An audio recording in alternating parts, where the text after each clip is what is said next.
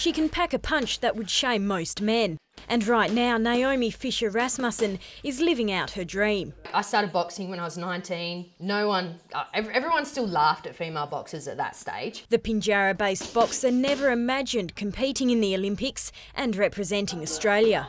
You'd go to usually an Australian title and have one fight, whereas now you've actually got to have 3 or 4 fights just to make it into the finals. In order for Naomi to compete in the Olympics, she's had to go up a weight division, from the 69 kilograms to the 75.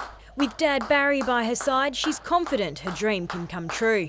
It's good. I mean, I like training with him because I can be blatantly honest if I like it, if I don't like it. Whereas, when I train under other people, I sort of feel like I've just got to do as I'm told. But with Dad, I can be more of my own boxer. And for those who believe female boxing should be outlawed, it's 21st century, you know what I mean? Get with the times, that's all I've got to say. I mean, women's boxing, it's here to stay. It's a big sport. Naomi will head to London in 10 days' time for Olympic qualifiers, but she's shocked that the International Amateur Boxing Association is wanting women to compete in skirts.